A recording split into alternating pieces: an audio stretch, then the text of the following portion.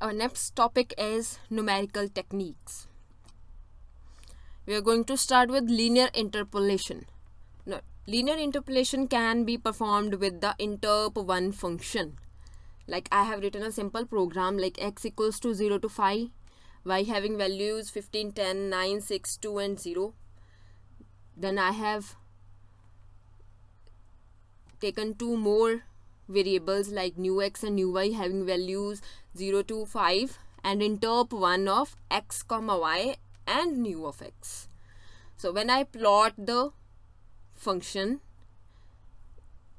the solid blue colored line gives you the plot for x and y, and the circles on that solid line gives you the plot for new x and new y.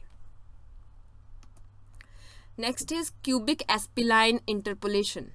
A smoother curve can be created by using the cubic spline interpolation technique that can be included in the interp1 function. I have written the program. You can try it by yourself in the command window.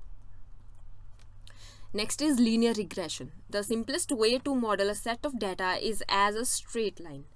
To plot the data, draw a straight line through the data points to get a rough model of the data's behavior.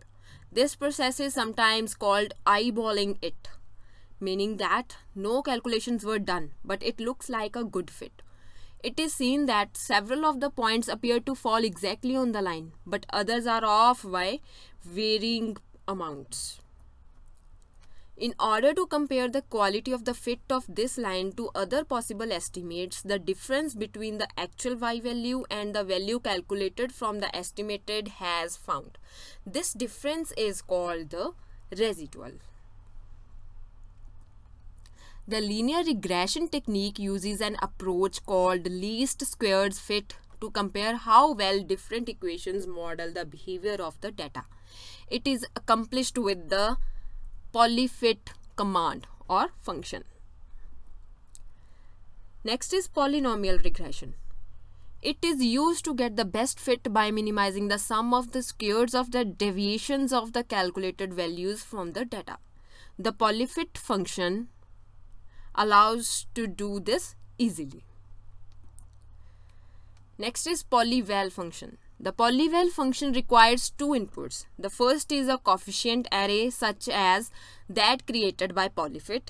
The second is an array of input values for which output values are calculated, like I have written in this program.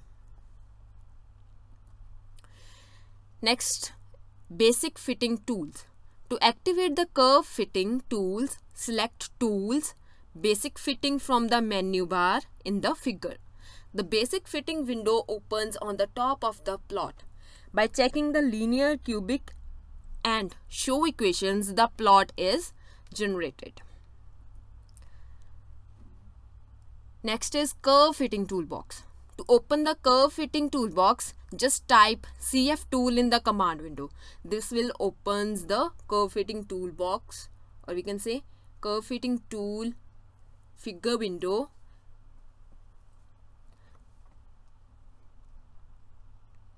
So this is all in the numerical techniques. You can just perform these functions or programs in the command window by yourself so that you can understand the functions of all these commands. Thanks.